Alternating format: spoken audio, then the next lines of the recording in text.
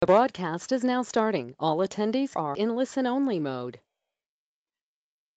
Hello, everyone, and welcome to today's webinar on Bridging to Transplant, Pediatric Heart Failure and Ventricular Assist Devices.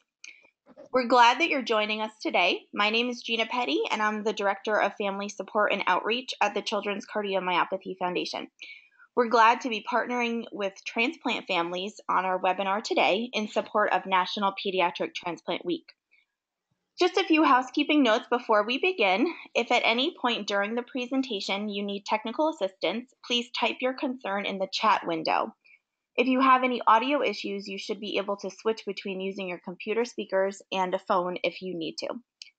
In order to provide high-quality session today and avoid any background noises, all attendees are in listen-only mode. Your questions are encouraged and welcome during the presentation. You can submit your questions via the question box, which is located on your webinar control panel. We'll be taking questions at the conclusion of the talk. Now, I'd like to introduce Melissa McLean, who is the founder and executive director of Transplant Families. Thanks so much for your partnership, and welcome, Melissa. Hi, Gina, and thank you so much for the introduction. Transplant Families was founded in the hope to support, educate, and inspire pediatric transplant families for all solid organ and bone marrow transplants. We are so happy to celebrate this second National Pediatric Transplant Week in collaboration with Children's Cardiomyopathy Foundation. Proud to work with Children's Cardiomyopathy Foundation, Action, and all the support organizations, hospitals, medical professionals, and many others that make pediatric transplant a much easier journey. Every day after transplant is truly a gift for us, and we thank you for that. It is now my privilege to introduce Dr. Peng, who is currently the Medical Director of Pediatric Heart Failure and Mechanical Circulatory Support at the University of Michigan Congenital Heart Center. He obtained his MD from the University of California, San Francisco, and received his general pediatrics training from the University of Washington, Seattle Children's Hospital. He then went on to Stanford University for his pediatric cardiology and heart failure transplant fellowships. His academic interests include outcomes, research, quality improvement, collaborative learning, and novel device investigations. Although he lives in Ann Arbor, Michigan with his wife and two sons, 5 and 7 years old, he still fervently roots for his Bay Area hometown sports teams. Without further ado, welcome, Dr. Peng. Thank you so much for that kind introduction. I want to sincerely thank everyone at the Children's Cardiomyopathy Foundation and Transplant Families for providing this incredible opportunity to meet with you all. It is truly an honor and privilege. I am presenting on behalf of Action and the University of Michigan Congenital Heart Center.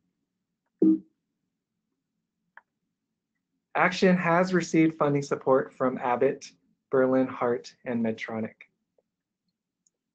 In a recent analysis, we discovered that for children with cardiomyopathy, transplant-free survival has improved over time. Remarkably, mortality has decreased by 50% in the current era. This progress is most likely due to improved awareness and recognition of disease, in part due to efforts from groups such as the CCF, improved medical management, and growing pediatric heart failure expertise. Still, even with this improvement, currently 1 in 3 children diagnosed with dilated cardiomyopathy will require transplantation or die from their condition. Children with other forms of cardiomyopathy and heart failure due to congenital heart disease face even steeper odds. As parents, I believe it is important for you to recognize some nonspecific symptoms that may reflect a weakening heart and worsening heart failure, including poor growth or too much weight gain, poor appetite, nausea, vomiting, and abdominal pain, decreased energy and play, and a strong preference for sedentary activities, shortness of breath, labored fast breathing, cough, and sometimes kids with heart failure can be misdiagnosed with asthma for years, since asthma is much more common and likely than pediatric heart failure. Difficulties with sleep, for example, needing to be propped up with a couple pillows or waking up frequently at night. Chest pain, palpitations, passing out can all be red flags. For children with severe refractory heart failure, heart transplantation is often the best treatment option. But with more children surviving with heart disease, heart transplant waiting lists and waiting times are getting longer. Currently in the United States, nearly 400 children are waiting for a heart. There is growing mismatch between the number of children needing hearts and the number of available donors. Most children must wait months to years for the right match, and some do not survive this waiting period. Dr. Lynn Warner Stevenson, a pioneering heart transplant doctor, once said that a heart transplant is the answer to heart failure the way the lottery is the answer to poverty. There has to be a better answer. Until fairly recently, we did not have many support options for children in progressively worsening heart failure on the waiting list.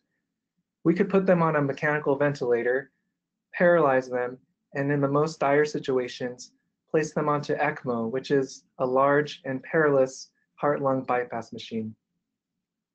Not surprisingly, these were not good longer-term strategies, and patients that needed them often became too sick to survive to and through transplantation. Fortunately, over the past decade, our field has been revolutionized by a newer way to support kids with severe heart failure, called the VAD. A VAD is a ventricular assist device. They are also referred to as mechanical circulatory support, heart pumps, and other names. An LVAD is a VAD that supports the left ventricle, and RVAD is for the right ventricle. BiVAD stands for a device or devices that support both sides of the heart. Simply put, a VAD is a surgically implanted pump that can help a weak heart circulate blood better. Just like our kids do, VADs come in a variety of different shapes and sizes. Unlike the adult world, the pediatric field is not one VAD fits all. For bigger kids, we can actually use VADs designed for adults, which have become smaller over time. These are fully implantable devices that fit in and around the heart. The pump is typically placed into the ventricle, and a tube goes from the pump to the patient's aorta. A power cord, also known as a driveline, exits the body and skin and is connected to a controller and batteries that need to be worn. These VADs are centrifugal or continuously spinning pumps that suck blood from the weak heart, spin, and then propel blood forward into the aorta and out to the entire body. There are two commonly used types of continuous flow pumps: the HVAD, the hardware HVAD, and the HeartMate 3. The decision on which to use depends on the size of the patient and each center's preference and experience. If things go well, patients may be discharged home with these devices. However, these VADs cannot fit into our smaller patients. Thus, for our smaller patients, their VADs must sit outside the body and be connected to the heart by clear tubes called cannulas. The most commonly used VAD for small patients is the Berlin Heart X-Core. You can see the small pump connected to our adorable patient, which is connected to a large driver. This video shows how the blood is pumped in a pulsatile fashion by air that is pumped in and out behind this gray membrane.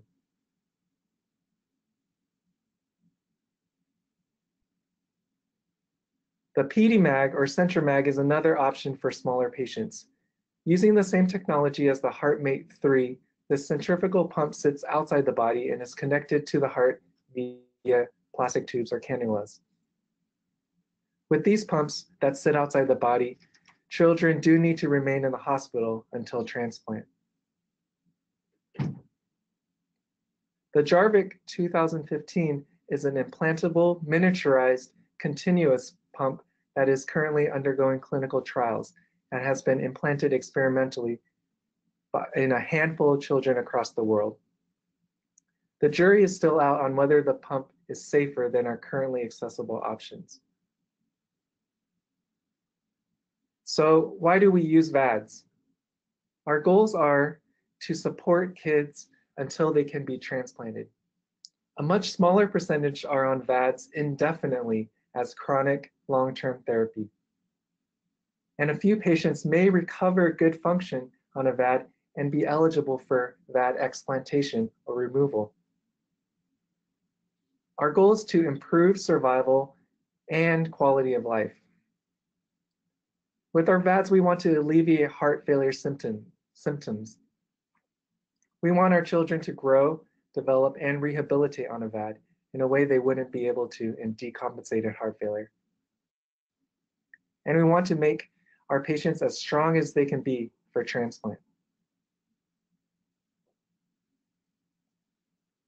We might consider implanting a VAD in patients with severe progressive heart failure and persistent symptoms, poor feeding and growth, and/or other organ dysfunction despite being on strong continuous IV medications such as milrinone. The decision to use a VAD is complex and ideally should include a thorough multidisciplinary evaluation, as a heart transplant evaluation does, if time allows. And early consideration is important to avoid severely decompensated heart failure, other organ failure, and/or ECMO, which are clearly associated with decreased survival. In survival curves such as this one, flatter lines equate to better survival. The blue line represents the patients that are in severely decompensated heart failure before their VAD. You can clearly see that their survival is worse. So we know waiting times are getting longer. What can we do to get more kids safely to transplant? Research shows that children with heart failure supported with a VAD are actually more likely to survive to heart transplant compared to those without a VAD. VADs are actually one of the most protective factors against waiting list mortality. And about 50% of patients with dilated cardiomyopathy are being bridged to transplant with a VAD in the current era. And despite being sicker prior to VAD, children with VADs go on to have outstanding post-heart transplant survival that is equal to those of children who did not get a VAD. You can see in this graph that there is absolutely no difference in survival between these two groups. This suggests that VADs have ability to mitigate risks associated with end-stage heart failure. Also, this same paper showed that patients who have had VADs do not seem to have any more complications after transplant compared to non-VAD patients. In bigger kids, survival with adult implantable VADs is outstanding, as represented by the green curve. In smaller patients, however, the pumps that sit outside the body are associated with much higher risk, as represented by the blue and red lines. Nevertheless, these devices are still better than the limited options that existed before VADs were available. Clearly, VADs have improved outcomes, but they are far from a perfect therapy, and there is considerable room for improvement. On a VAD, most children will experience an adverse event at some point. Most of these are treatable, but serious complications can and do occur. I will now briefly touch on some of these potential complications. So clots can form in and around these heart pumps and can be ejected out, potentially causing a stroke. 10 to 20% of kids will experience a stroke of varying degrees on a VAD.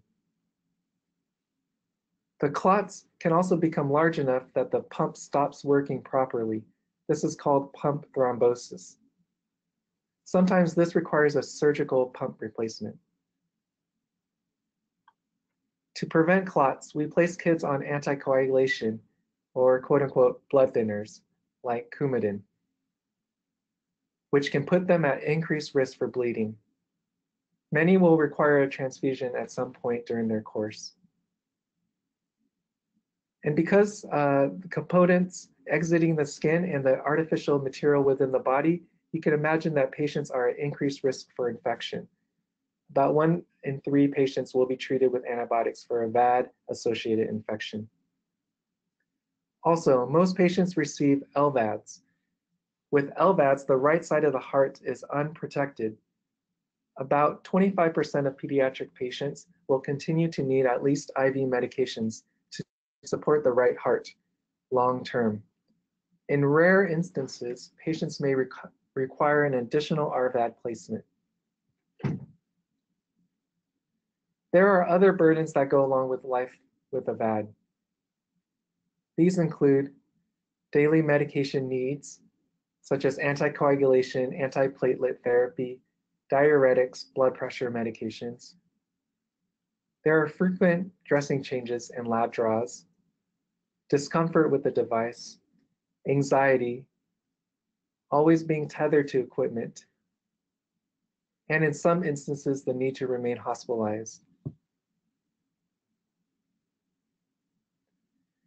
And overall, pediatric heart failure and VAD care is clearly a daunting, formidable problem. Given the small number of patients that we see and extreme complexity in this field, no single center can fully conquer this problem completely on their own. In order to get better, faster, we need to join forces with our colleagues, some of which are giants in the field, to collaborate and share best practices. The Children's Oncology Group is the gold standard for the power of collaboration and standardization. Because of their commitment to collaboration, childhood leukemia, which was previously a nearly fatal diagnosis, now has long-term survival greater than 90%. Similarly, the National Pediatric Cardiology Quality Improvement Collaborative, NPCQIC, is another shining example of the power of collaboration. Patients, families, clinicians, and researchers have come together to transparently share best practices. Incredibly, in just a few short years, they have been able to decrease interstage mortality in hypoplastic left heart syndrome by 50%.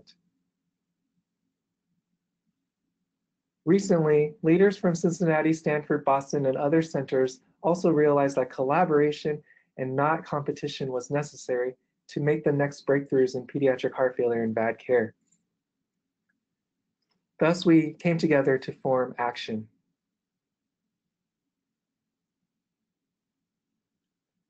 ACTION's mission is to improve critical outcomes for children and adult congenital heart disease patients with heart failure by developing an international collaborative learning health system that unites all key stakeholders, patients, families, clinicians, researchers, and industry. What is a learning health system, and how is it different from traditional healthcare delivery? A learning health system continuously learns and improves, is inclusive and collaborative, and has patients, families, researchers, industry, and clinicians from different subspecialties all working together, all with a seat at the table. It generates and applies new knowledge to improve practice quickly, and constantly reassesses outcomes and tests new ideas, and is nimble and willing to change. ACTION's philosophy can be summed up by 2 phrases: all teach, all learn. Essentially, every stakeholder has some knowledge or expertise that can be useful. And share seamlessly, steal shamelessly. Everyone in ACTION really shares and uses each other's resources and expertise. And yes, in case you were wondering, we absolutely stole these 2 phrases from other collaboratives without any shame. In 2 short years, we have grown to include over 30 centers throughout North America, and we have partnerships with centers in Australia, Europe, and Asia. We unanimously decided that our first priority should be to decrease the risk of stroke in children with VADs. We met early and often to brainstorm why kids might be getting strokes and how best to prevent them. In December, we excitedly rolled out our first formal quality improvement intervention, the ABCs of stroke prevention.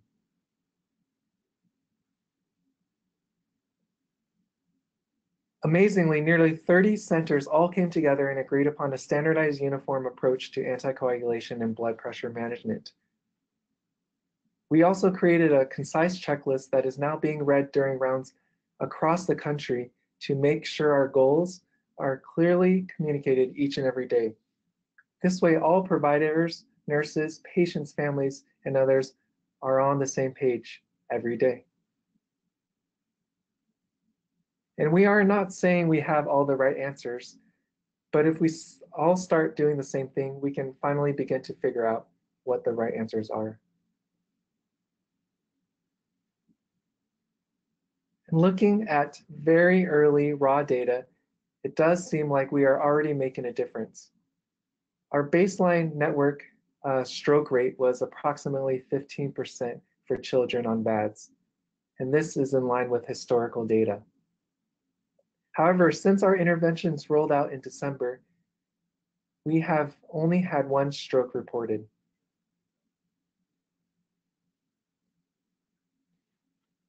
And in true learning health system fashion, we are already launching our next quality improvement initiative, D for discharge. In recent research, we realized only about half of the eligible children with VADS are discharged currently. We believe part of this is due to practice variation and lack of experience across pediatric centers that are not doing many VADS per year. By sharing best practices and standardizing care, we know we can get more kids safely home and even back at school with their VADS and improve their quality of life.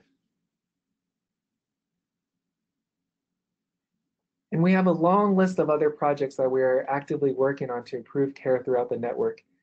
If you squint, you can see that we are very interested in patient, parent-focused projects, including learning more about patient-reported outcomes, patient-family stress, parent advocacy, and we are trying to build a network to connect and support patients and families with pediatric heart failure and VADS.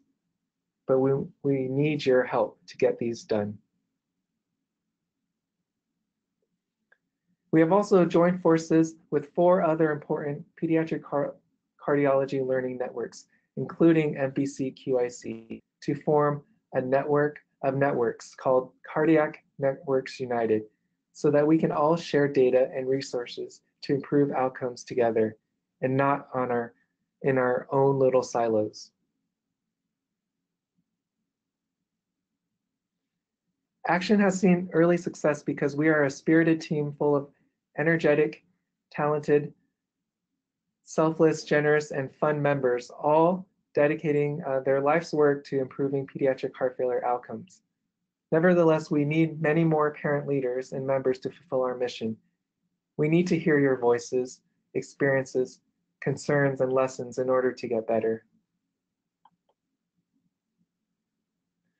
So how can you get involved?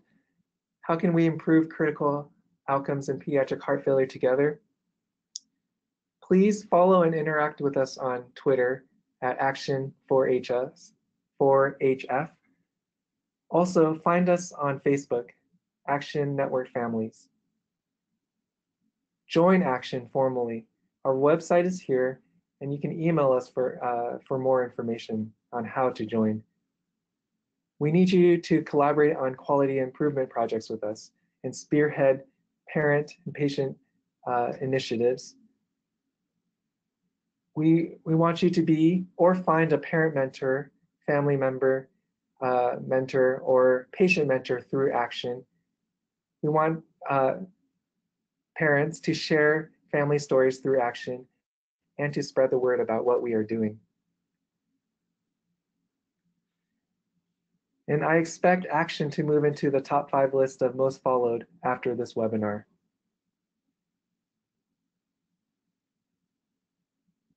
So in summary, VADS have significantly improved survival in pediatric heart failure. However, Mortality and adverse events remain unacceptably high, especially for smaller children. Through collaboration and standardization within Action, we will get better. But we need you to make this happen. So thank you so much for your attention and interest, and I can now try and answer any questions you might have. Thanks so much for that, Dr. Peng. That was really, really informative, and I agree with your following list of Twitter. We were muted, but I thought that was great. So I'm going to invite everybody now to go ahead and type in any other questions that you have. We'll get started with the first few, but now is the time to submit your questions through the question window if you have any. So just to start us off, one of the first questions is, what questions and considerations would you advise a parent to ask or to be aware of when working with their medical team to determine when and if a VAD is needed? So really just to look at empowering parents with what kind of information they should be looking for. That's such a good question. So I think it really does come down to quality of life. And our goal as heart failure doctors is to provide the therapy that patients need to maintain a good quality of life, whether that be using some diuretics, using IV medications, or if the heart failure is severe enough, considering a mechanical heart pump to get them to a place where they are compensated and feeling better. So really focusing on patient symptoms is important, and just seeing if your kids are feeling better or worse with their therapies and kind of their trajectory with that. Also, it is important to, with children with heart failure, it's important to keep a close eye on end organ function, such as kidney and liver function. If kidney and liver function starts to decline, it may be a sign that their current medical therapies are not working hard enough for the patient. And that is often a time when mechanical support should be considered. Lastly, it's crucial to keep close follow-up with their pediatric heart failure cardiologist, as just frequent check-ins can help you stay proactive and on top of it. As I mentioned, early consideration, staying in good shape, even pre-VAD, is important for good outcomes post-VAD. Okay, great, thank you. This next question is, excuse me, sort of a logistical question. If a child is looking at being discharged with a VAD and they don't live nearby their treating center, are they still eligible to be discharged, or would they need to stay nearby their hospital? How frequently would the VAD patients be monitored after being discharged? That's a great question, and it's definitely an issue that we wrestle with here in Michigan because we have a big state as well. In general, we do not want to send any patients home that aren't stable, but if we are able to get to a point where the child is well compensated, well supported on a VAD without major complications, we feel pretty good about the therapy, and we'll have patients living, 4 or more hours away, as long as they are reasonably close to a decent emergency room. Interestingly, by the time you're ready for discharge, the parent and the patient is often the most knowledgeable about pediatric VADs than anyone in a hospital or emergency room. So the parent and the patient should be able to monitor for any signs that things aren't going the right way. In terms of follow-up, typically, initially, it will be pretty frequently, at least once a week or a couple times a month. But hopefully, with stability, you can space that out to every month or even quarterly. And some patients can be seen, a couple times a year. In pediatrics, there are some patients that have lived with their device for over 5 years. In adults, using older technology, some adults have lived with their device for over a decade. And with this newer technology, like with the HeartMate 3 and the HVAD, we hope that they can continue to be very durable therapies that can be managed as outpatients for a long period of time. But it does depend on kind of center preference. Some centers may want you to stay close to the hospital after implant for maybe a month or two to make sure there is stability, and then kind of liberalize from there. Okay, great. Thank you. Another question here is, you talked about cardiomyopathy, but can you briefly mention how frequently VADs are used for children with congenital heart disease? That's such a good question. In general, maybe about a little less than a quarter of patients with congenital heart disease are needing some type of mechanical circulatory support or VAD to get them to transplant. Due to their previous surgeries, complex anatomy, reconstructions that are necessary, it makes them more challenging to support with a VAD. But we are getting better at supporting patients with complex congenital heart disease with VADs. I didn't show this slide, but for instance, Fontan patients, single ventricle patients that have gone through the 3 stages of palliation, they are actually good candidates for VADs if they primarily have pump or heart failure, systolic dysfunction. Their outcomes are equivalent to adults without congenital heart disease if the indication is kind of ventricular dysfunction. So this is also an area of great interest within our learning collaborative to better support patients with congenital heart disease and share best practices on what works and what doesn't work. Great, thank you. Another question is it more difficult to utilize a VAD than using ECMO?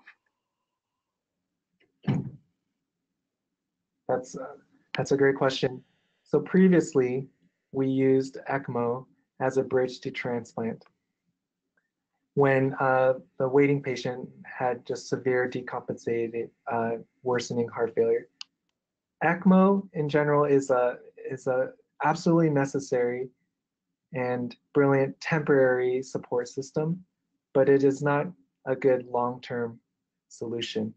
With ECMO, as you know, there is lots of inflammation, lots of moving parts, and kids generally don't do well on ECMO for longer than a couple weeks.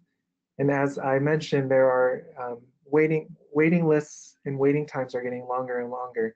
And if children are expected to wait months to even a year or more on the waiting list, ECMO is not a viable solution for that. We also know that because of just the complications and the inflammation that ECMO causes, bridging directly from ECMO to transplant is associated with worse post-transplant survival.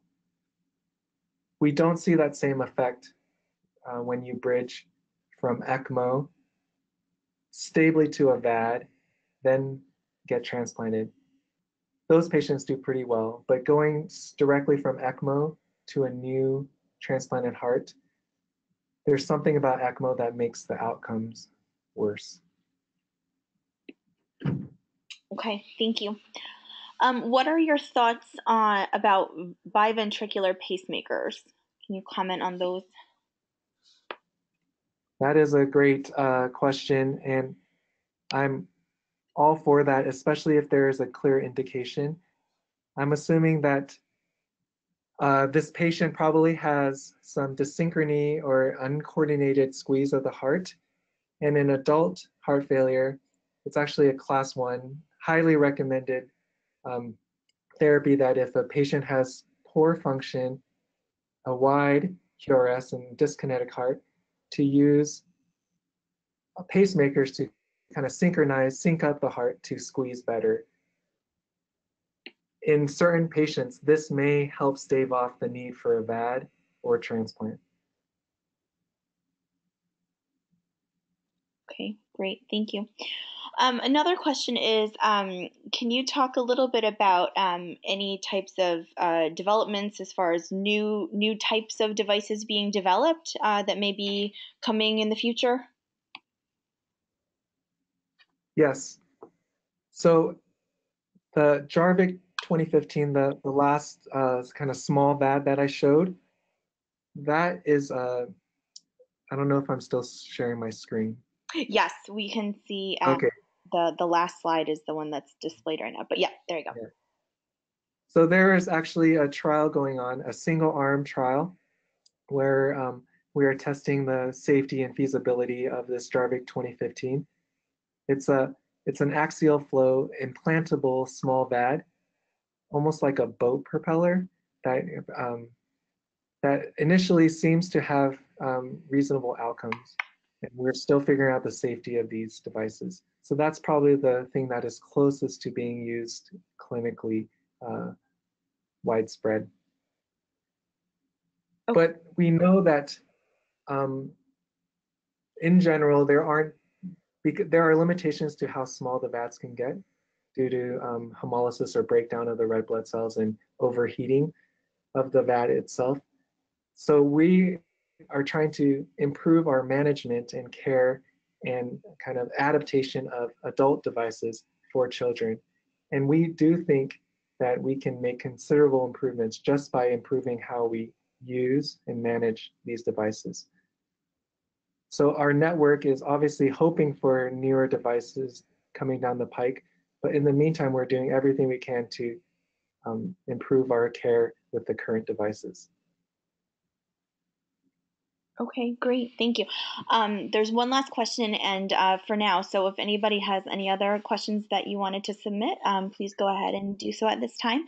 The last question is just, do you have any comments on the different types of VADs? Are there different types that are more eligible for the patients to be discharged and last longer as far as endurance, or are they all? Are there any factors related to that depending on the type of VAD? Yes. So the adult devices do have the most data and experience behind them. But obviously, you have to be large enough to be able to fit one of these adult devices in. So they can be used in patients that are generally greater than 30 pounds or 15 kilos. And the HeartMate 3 is the newest device.